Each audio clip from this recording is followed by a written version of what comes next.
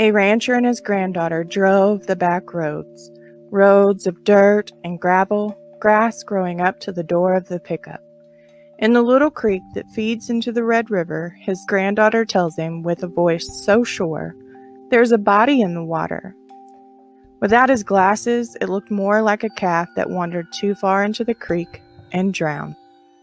When the rancher came back to that same spot the next morning without his young granddaughter, he realized she was right. A girl drifted along the bank in the red, opaque water. She was unrecognizable. Her sandy brown hair fanned away from her. But there was no mistaking. She was dead. Local law enforcement cluttered the old bridge and dirt road as they set out to recover the body. And that old bridge, it told a darker story. If you drive out to Belknap Bridge today, you can still see the spot stained to the bridge, a scar for that spot, and anyone who knows its story. In 1996, a typical high school teenage girl snuck out for a night of fun with her friends and the boy she had a crush on. It would be the last time Heather Rich would ever sneak out of her bedroom window.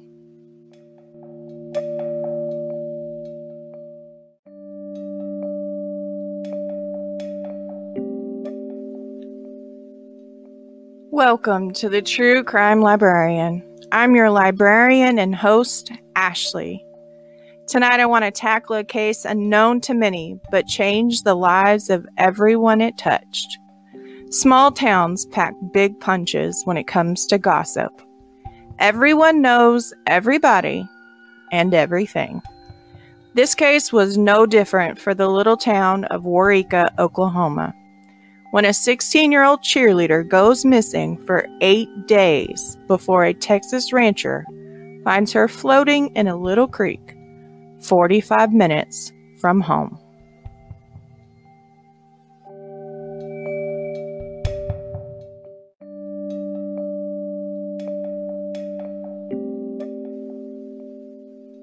Warning: this episode contains graphic detail of murder, adult-themed situations, and explicit language. Listeners' discretion is advised. If you feel that this may be too much for you, I suggest that you skip this episode or have someone listen for you or with you.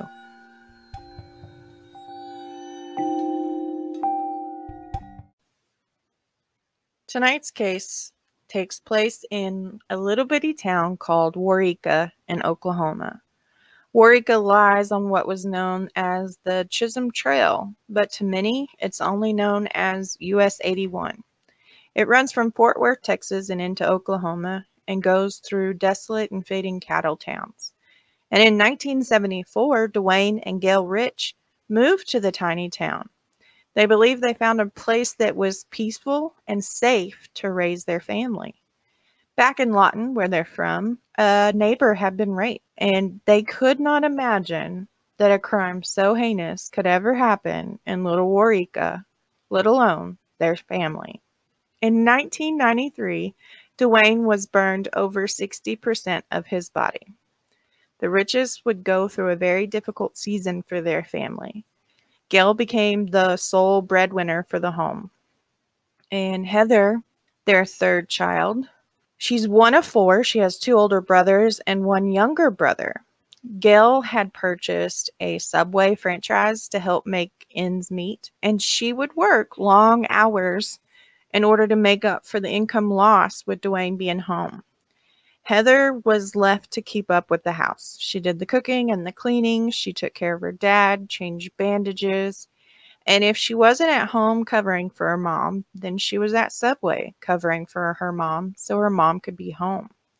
And Gail admittedly says, quote, "Our lives were in chaos." Heather was your typical teenage girl.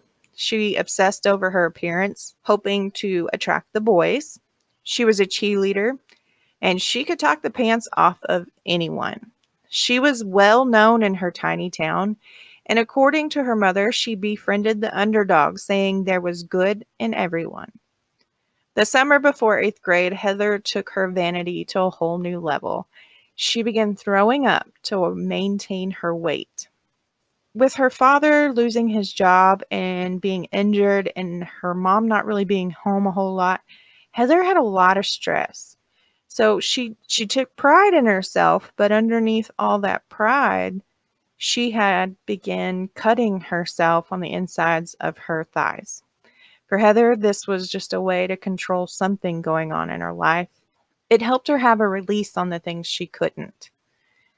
And in small town Waurika, teens had very little to do. There wasn't movie theaters, there's no parks, there's no rec centers, there's no open lake cafes, there's not even a stoplight in this town. So virtually there was nothing to keep the teens out of trouble. So they came up with their own fun. They would drive the back roads, drinking and experimenting with drugs. They would have bonfires. They would do late night swims in creeks and lakes. And Heather was one of those who couldn't stand staying in. Randy Wood said, quote, Heather was always wanted to break the monotony. She was restless. She hated being bored. Randy said that she would often climb out of her window, and sometimes the very least thing that she would do was smoke a cigarette. At most, she would catch a ride and drag down Main Street. And if she wasn't on Main Street, then she was riding the back roads with other people. Heather was no stranger to drugs or alcohol. She had smoked pot, and to her best efforts, she tried to keep up when others would drink. She would try to drink like they did, but she was a lightweight. And after a couple drinks, she was unsteady on her feet. In the spring of 1996, Heather started dating the local star high school football player, Randy Wood. He was older, but not by much. Randy was different. He came from a life of poverty. He lived with his grandmother in a rundown home. There was blankets for curtains. Some of the windows were busted out. And he did everything he could to be better than how he was living. But he was no stranger to the partying lifestyle. His mother was known to party, and because of it, Randy smoked pot for the first time in 3rd grade. By the time he was 13, he was getting high with his mom. And in his junior year of high school, she was at home at the dinner table with a boyfriend, and there was methamphetamine on the table. And she told Randy to grab some and go away. He did just that. Randy wanted nothing more than to escape his life he was living. And his relationship with Heather was nothing that was a typical high school romance. It lacked the lust, it lacked the romance. People would actually never know that they were dating. They would think that they were really good friends. And when school started in the fall of 96, Randy and Heather were at the end of their relationship. Randy had heard that Heather had attended a co-ed party and ended up skinny dipping. And he wasn't at that party, and he had had enough.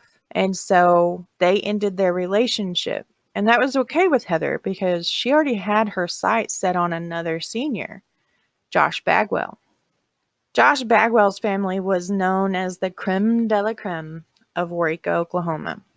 He lived with his grandparents in one of the biggest houses in town, and he was known to have owned several new cars. Now, he's only a senior, so he's only been driving, 2 or 3 years? He's owned several new cars at this point. His family had money, and he knew it, and he would use it to his advantage. He even thought he could get away with resisting arrest after being pulled over one night for drinking and driving. But Heather didn't care. She had her eyes on his pretty new Dodge Stealth. And with the homecoming parade coming up, she wanted to ride in the back of his brand new car more than anything. And Josh, he agreed to let her. And she was so excited. On September 27th of 1996, Heather would show her small town a glimpse of her life that was beginning to spiral out of control. She showed up to a Friday night football game, her and another cheerleader, and they were noticeably drunk on the sidelines, laughing and giggling their way through the cheers. The two ended up suspended from school for 3 days, and there was a temporary suspension for their cheerleading squad. For most people, this would be a wake-up call, but for Heather, she missed it. But Gail didn't. She got in contact with a psychiatrist and scheduled Heather appointment for October 3rd of 1996. Heather would never make that appointment. On October 2nd, 1996, Randy was just getting home from football practice one afternoon when Josh Bagwell showed up, and he had a bottle of whiskey and a promise of a night of fun. The two ended up driving around and drinking until they found out a mutual friend of theirs, Curtis Gamble, had a case of beer, and since they wanted to prolong the fun, they stopped and picked him up. Now, Curtis Gamble is 19. He was already out of high school. He lived at home with his grandmother, Rita. He was a regular hunting buddy of Josh, and Randy had met him over the summer in a job where they had picked watermelons. Many said Curtis had a mean streak in him a mile wide. In his younger years, he served time in a juvenile detention center for bringing an unloaded gun to school and threatening to shoot a few of his teachers. Now, while he served time at this juvenile detention center, he let some of the other boys know a little fantasy of his. Curtis wanted to abduct a girl, rape her, then blow her head off. He would get his chance on the night of October 2nd and into the early morning of October 3rd. When Josh and Randy stopped to pick up Curtis, Josh called Heather. And I want to say that there was probably like a pager involved at this point where she paged him, and he went to the payphone and he called her. And they set up a time to meet that night at 11 o'clock at a church. She just had to wait for her parents to go to bed. She was going to sneak out like she had done a million times before. No big deal. Things would be fine. Long before teenagers had cell phones, they relied on what is known as a landline, and many people know what that is. But what some don't realize is that if you didn't call a number local to you, generally within the same small town or town that you're in, and you called somebody outside of that, that's considered what's called a long-distance phone call. Cell phones today, we don't have to worry about it. But back then, you did.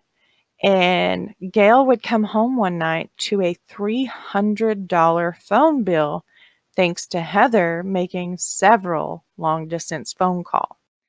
They would get into a fight this night, and Gail would say the last words to her daughter, "All you ever do is cost me money." Now, Heather was your typical teenager. She threw a fit, she was mad, and she made it a point not to talk to her mother. As a matter of fact, that night when she went to go tell her parents goodnight, she went in there and she told her dad, Dwayne, goodnight, gave him a kiss. And then she proceeded to prance out of her parents' room, making sure her mother realized she wasn't telling her goodnight. She was mad.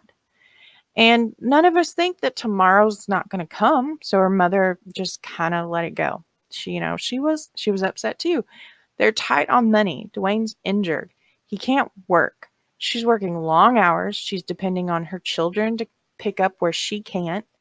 $300 phone bill was just not something that they could afford to have at this moment. But Heather didn't see that. She was, like I said, she was your teenage girl. She talked. If she's going to have to stay home, she can't go out nowhere. Well, then she's going to get on the phone and she's going to talk to her friends. That's just the way we are all wired. We all were at that age. I can remember being on the phone and talking to my friends for long, long times. But I think by the point that I got a phone, long distance phone calls had not, like the local phone calls, I guess, had expanded a little bit more. They weren't as restrictive. But nevertheless, there was a couple times I made long distance phone calls and I paid for it with my mom. You end up working harder and you have to pay that back. She didn't get that. To her life was already chaotic. Her life was already spiraling out of control. And her mom to come home and complain was just beyond Heather. Just, you know what, Mom? I don't care. And she went on about her merry little way. Heather would climb out of her bedroom window that night and take off towards the church. And it was a little bit before she was supposed to meet Josh, so instead of waiting around at the church, she went on to his trailer. Now, Josh, Randy, and Curtis, they pull up to the church, and Heather's not there.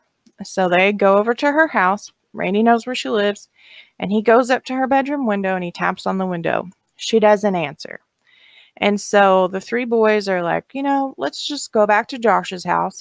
His grandparents have a travel trailer out back. We'll party in that. We'll have a great time. Forget Heather. So they head over to the house, and when they pull up, there's Heather sitting on the steps of the travel trailer.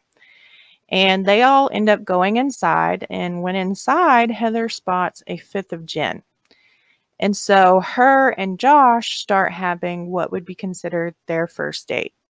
And with Randy being an ex and both him and Curtis being oddballs out, they are like, hey, give me the keys to the pickup. We're going to go drive around. We're going to give y'all, some privacy. And Randy and Curtis, they take off. And they're off for about an hour. And when they get back, Josh is putting his clothes on and Heather is drunk and naked. She had almost consumed the entire fifth of gin. And like we said earlier, she's a lightweight, so for Heather, she was completely obliterated. And she became upset when she saw Randy, and she apologized profusely because she felt like she did Randy wrong because their relationship had never gone as far as it had gone with her and Josh that night. And so somehow her and Randy end up in the bedroom of the travel trailer. And while in there, she's naked, and I guess she decides she's going to give Randy some. And so he's undressed, he's touching her, she's completely drunk, and she ends up passing out. So Randy says he wasn't about doing that, so he put his clothes back on and he went outside with Curtis and Josh. Now everybody's drinking, they're all drunk. Josh and Randy, they've been drinking since the afternoon football practice was over, basically. And Curtis, there's no telling when he started drinking. So everybody is definitely inebriated. And somehow the three boys, they start kind of instigating the other as to going back there and having sex with Heather's unconscious body. Randy still can't get behind it, even though they're all kind of egging each other on. Well, Curtis goes inside. He decides he's going to. He goes inside, and he stays in there a while, and Randy and Josh, they're out front, and they're just kind of bullshitting and drinking. And out comes Curtis. And he's, buttoning up his shirt, and he tells Randy, she's awake now. So Randy decides he's going to go back there, and he goes back to check. And she's still passed out drunk in the back of the travel trailer. So he goes back outside, and him and Josh and Curtis start drinking some more and just talking. And then Heather does something none of them expected. She wakes up and screams before she passes out. And the first time, the guys are like, what the heck was that? And then she does it a second time. And I can imagine the uneasiness that's starting to settle over the three guys, because here's this young junior drunk in the back of the travel trailer, and 2 out of the 3 guys have had sex with her. Even though Randy technically did, he digitally penetrated her. That is considered a sexual act, but in his mind, he didn't consider it. So 2 out of 3, according to Randy, had already had sex with her. She's now woke up twice, screaming before she passes back out. She does it one more time. That third time, Curtis freaks out. He decides he's not going down for a rape charge. He'd served time before. He wasn't going to serve time for having sex with her. No way, no how. So I would say he starts implying that he's going to kill her. And Randy and Josh are like, well, he's drunk. They didn't take too much to him talking. And then he starts barking orders. And he tells Randy to go back inside and get her dressed. So Randy goes inside. He puts every stitch of clothing back on Heather. Then him and Josh load her into the back seat of the pickup, And Josh, Randy, and Curtis climb into the front seat, and they take off into the night. As Josh, Curtis, and Randy drive around, not really knowing where they're going, Randy's hoping that them just driving around means they're going to wait for her to sober her up, talk to her, then take her home. But then Curtis tells Josh to pull over. He says he knows exactly where he's going to take her, and he climbs in behind the wheel. 37 miles away from Waurika, Oklahoma, sits Belknap Creek. It's a stream that weaves away from the Red River. And to Texans and Oklahomans alike, the Red River is a sign of crossing into one state or the other, blending the two with the opaque clay-colored water. Belknap Creek Bridge sits just inside of Montague County in Texas. It's another stretch of royal land with tiny towns. Curtis knew this bridge well. His grandmother used to take him fishing there, calling it her, quote, beloved and secret corner of the river bottom. The tires crunched as it rolled down the isolated dirt road with grass that grew high. There wasn't another car or the promise of another car coming from either direction. Curtis pulls up to the bridge before he jumps out of the truck, grabbing his Mossberg 12-gauge shotgun. Curtis tells Josh and Randy to get her out and set her on the bridge, and he loads 9 rounds of double-aught buckshot into his gun he calls Old Blackie. So Josh and Randy do what they're told. They get Heather out of the truck. They set her up on the bridge. She slumps over, so they set her up closer to the guardrail, and that way it can kind of hold her up. And Randy crawls back into the truck. He puts his hands over his ears, and he squeezes his eyes closed tight. And he hears 1 shot. Then he hears 2, 3, 4, 5, 6, 7, 8 more shots. When he crawls back out of the truck, he sees Heather's blood is pooled all on the old bridge, and he looks up, and Curtis has the gun. He's loading 9 more rounds into his shotgun.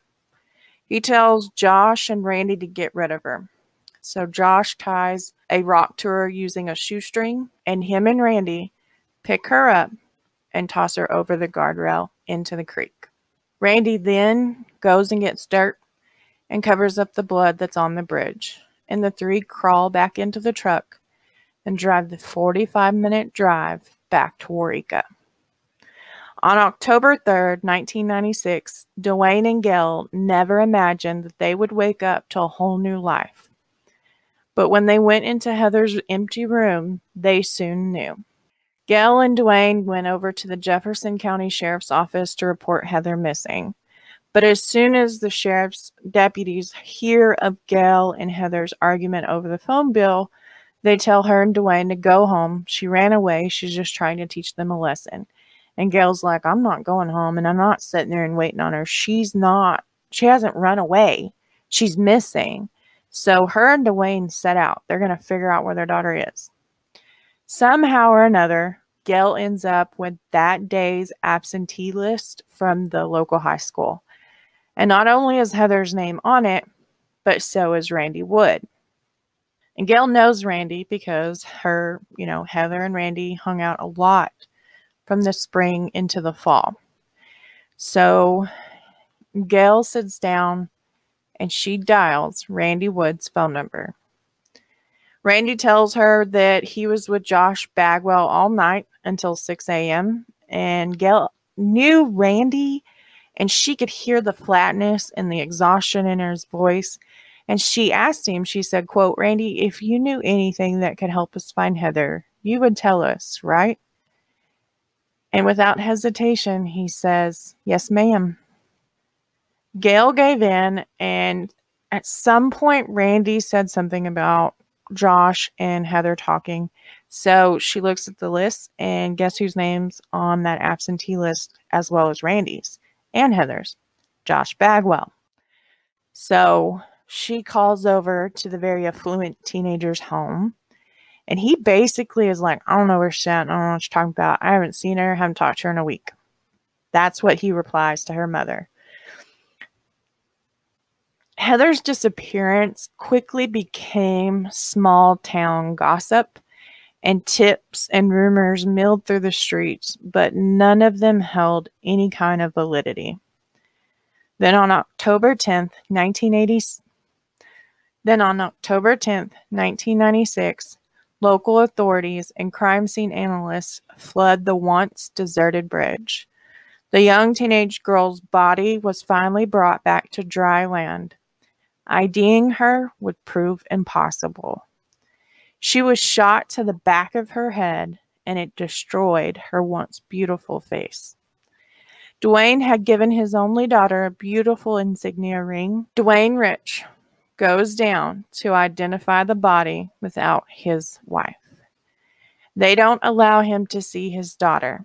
They simply show him the ring that was found on her finger, and he knew it was Heather. Heather's body would later be confirmed with the identity due to dental records. And Dwayne Rich was tasked with the duty of going back home, walking into his house, and telling his wife. Gail said this about that day. She said, quote, Dwayne walked in the door, and I took one look at him, and I knew she was dead. I said, just tell me. Say it real fast and get it over with. He told me someone had shot her and thrown her into the water, and that she was never coming home. I remember screaming and beating on him for an hour, saying no, no, no. The tiny town roared with talk of Heather Rich's murder.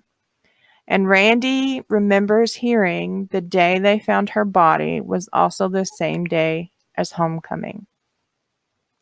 Heather was to ride with Josh in the parade, and instead she was laying on a cold medical examiner's table. Randy remembers hearing the news of her body being found as he stood at the water fountain. His world stopped in that moment. Time stopped ticking. The captain of the football team, the town's prized football star, was later crowned homecoming king that very night. And under the bright stadium lights, Randy stood guilt-ridden as his body simply went through the motions. Texas Ranger Lane Akin drove through the back roads of Belknap Creek. The girl floating in the small creek when Akin arrived was close to his own daughter's age. Heather's case would take its toll on those who chased after the 3 Oklahoma boys who crossed into Texas and committed the worst crime you could. Texas is known for the amount of people who sit on death row. They're also known for having a, quote, express lane to the gurney. The fact that the face of the investigation to the Riches was a highly respected Texas Ranger gave them solace in the worst time they could have gone through. Leads came and went, and each day the investigation went on, Akin drove back to Texas knowing there was something missing. Dwayne and Gail would bury the one and only daughter they had. During the funeral, no one was ever allowed to touch the casket, and it was at her parents' request.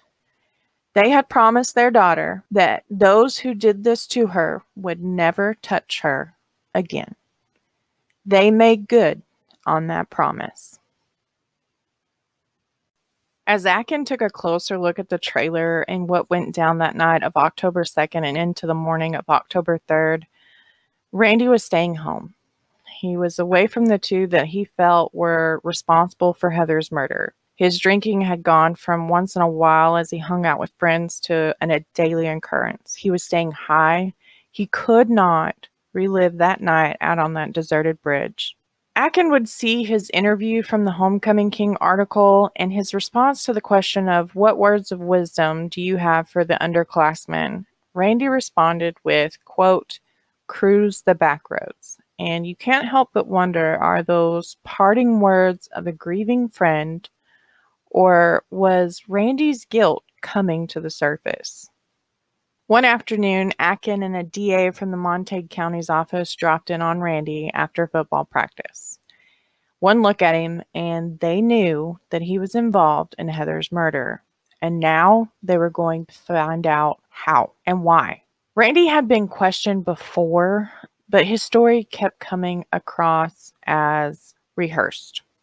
Had the boys nailed down a story after what happened at the bridge that night? Did they go over something in case they were approached by law enforcement? By the story that Randy kept giving every time he was asked about what happened that night, you can almost say that's exactly what they did.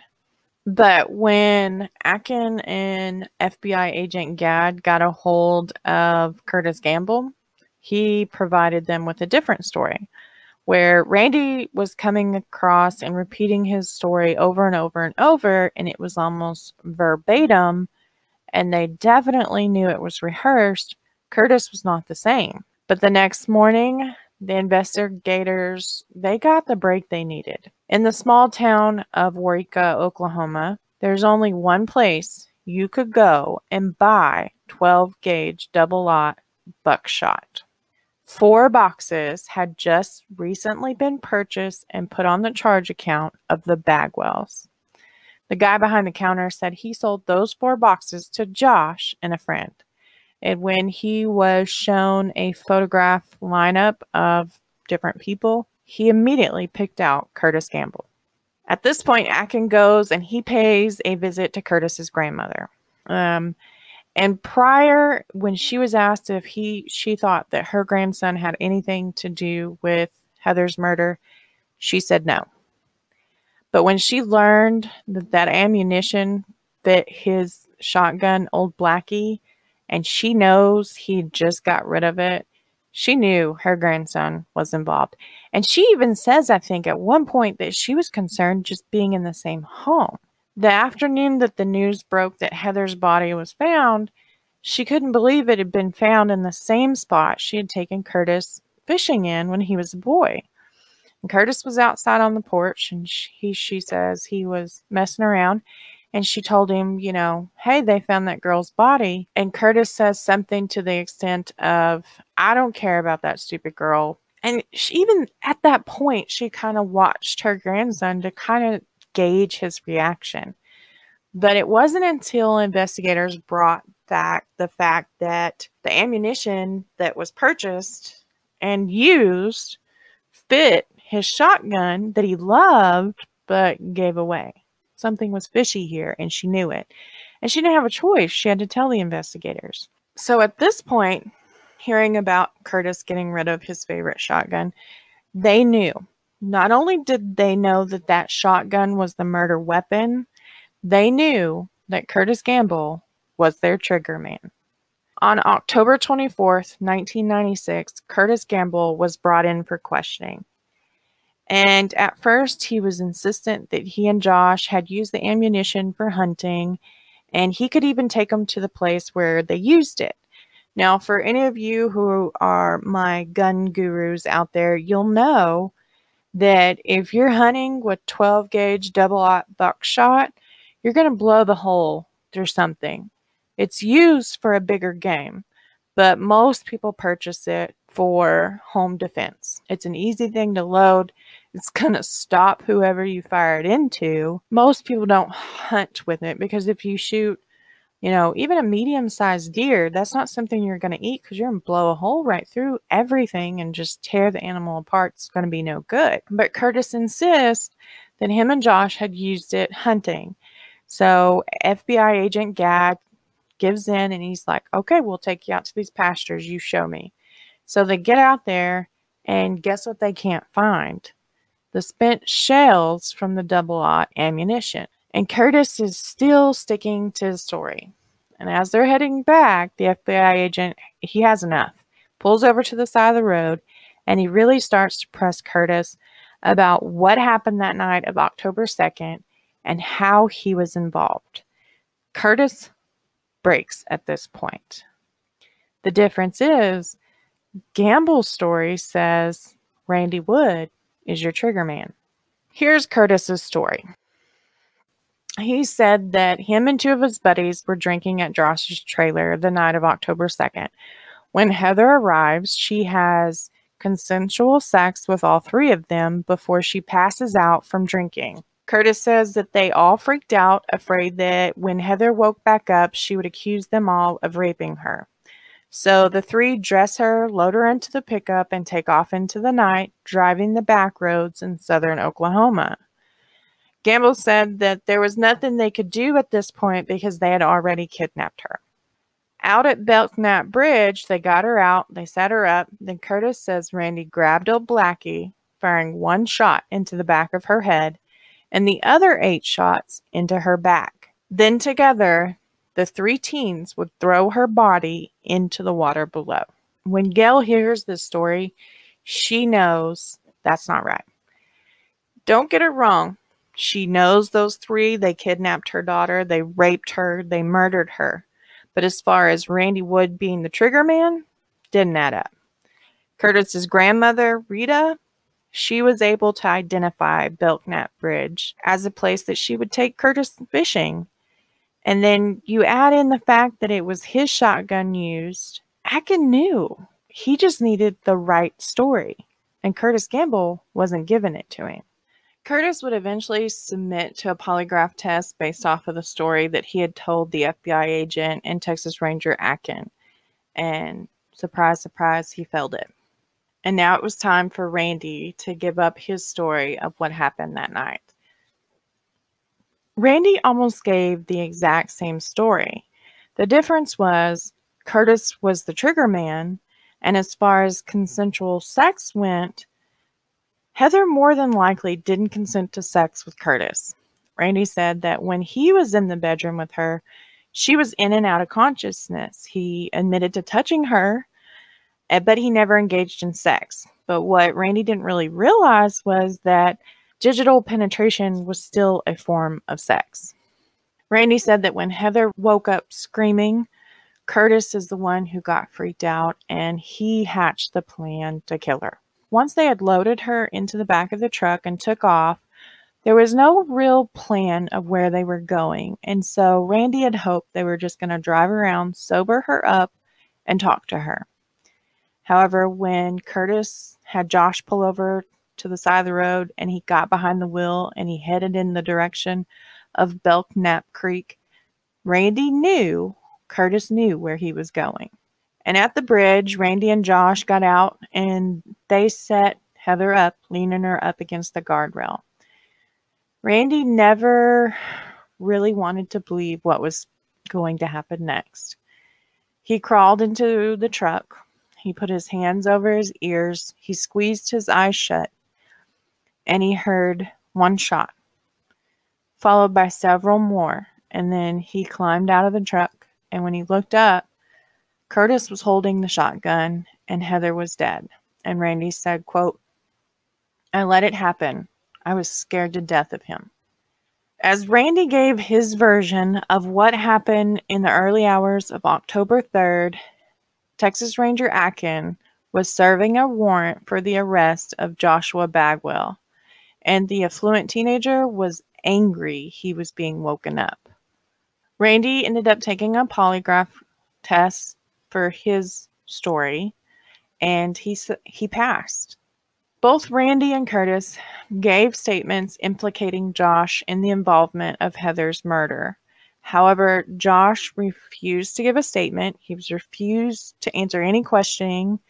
And when they asked him if he would take a polygraph, he refused. Because as far as Josh was concerned, they had nothing on him. Montague DA prosecutor Tim Cole was the son of a preacher.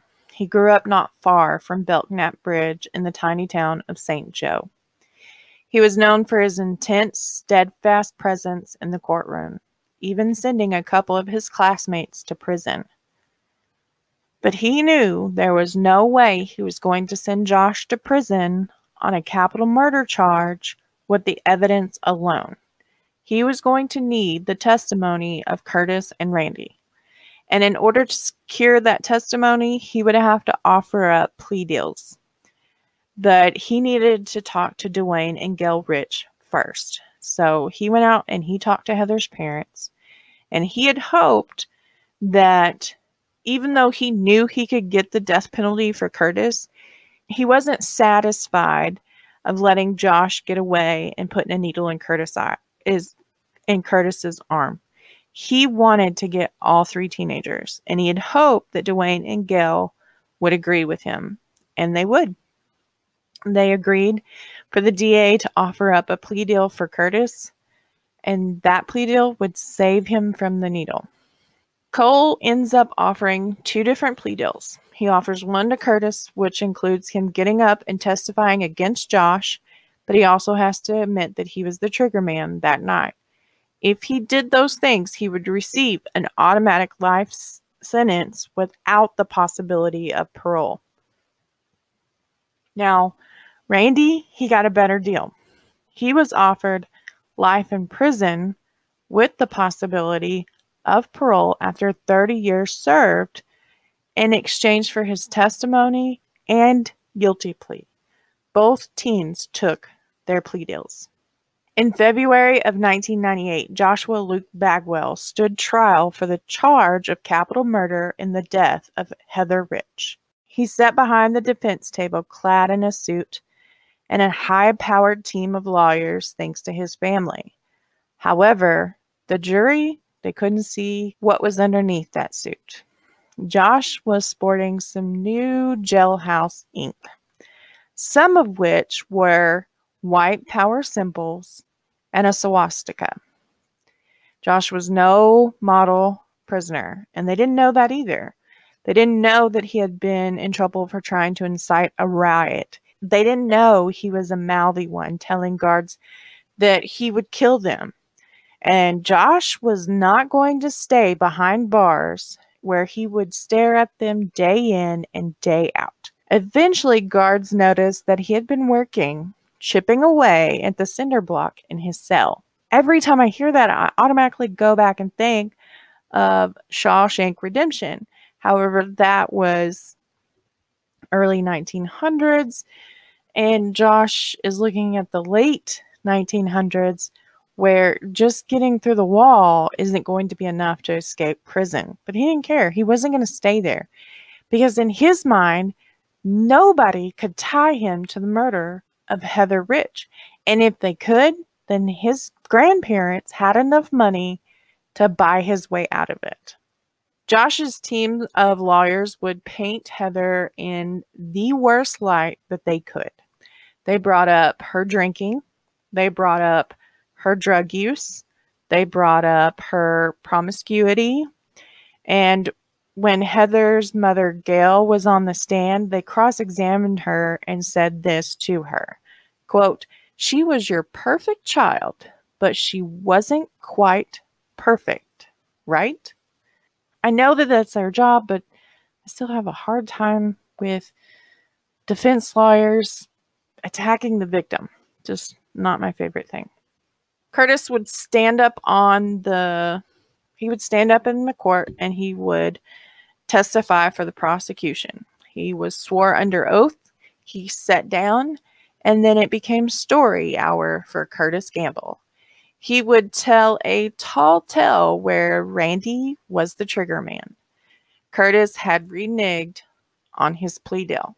However, he still implicated himself in the murder of Heather, and therefore he pled guilty to capital murder. So he got his sentence of life in prison without the possibility of parole, even though he never did say he was the trigger man.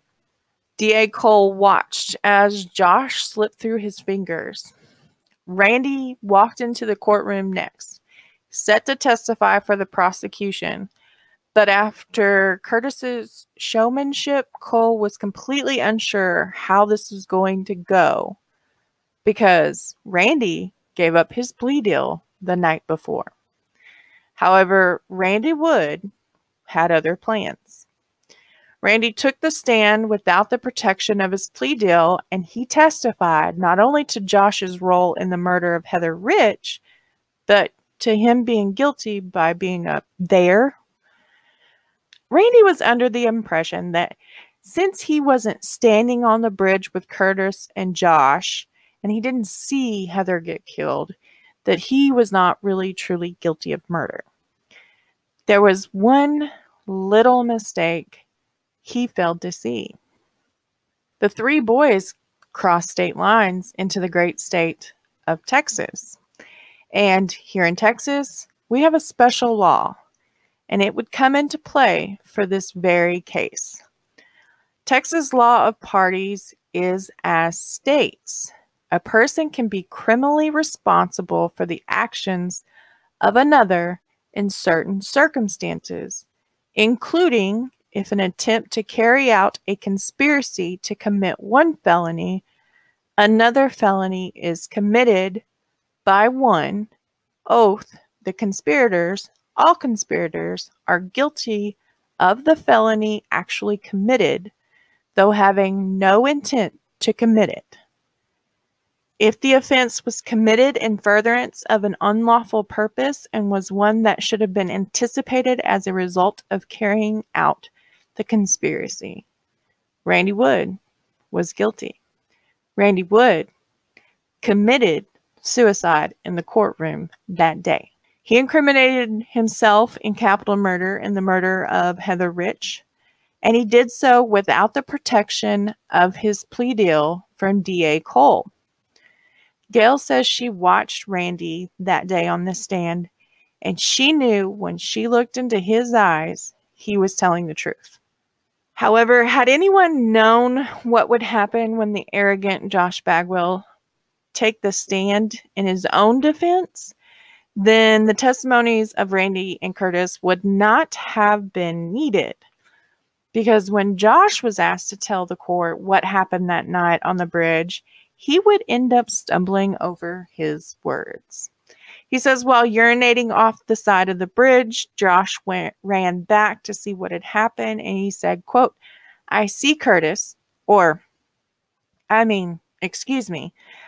Randy lowering the gun. That slip-up would sell the jury.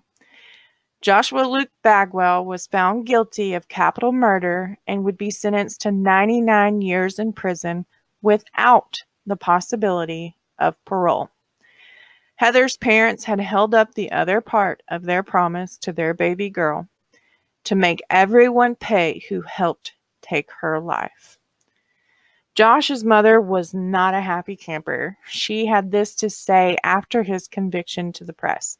Quote, my son is no angel, but he damn sure is no murderer. Gail would get to stand up and talk to Josh in the sentencing hearing. And as soon as she got up to speak, his family took it as a cue. She said, quote, by your family exiting, I see why you are the way you are. You haven't ever had to pay for the mistakes you made, but you're going to now. You took away the most important thing in our life. Josh snarled in disgust as Gail spoke to him.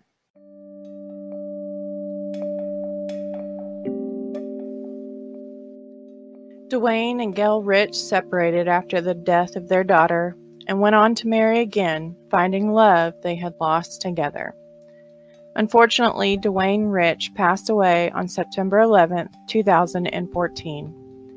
Gail fought brain cancer after losing her second husband and passed away only 4 months after her first husband, Dwayne, on January 10, 2015. Both of Heather's parents are there with Heather. In the end, we watched the lives of 4 teenagers end one night on a desolate bridge in the middle of Texas country.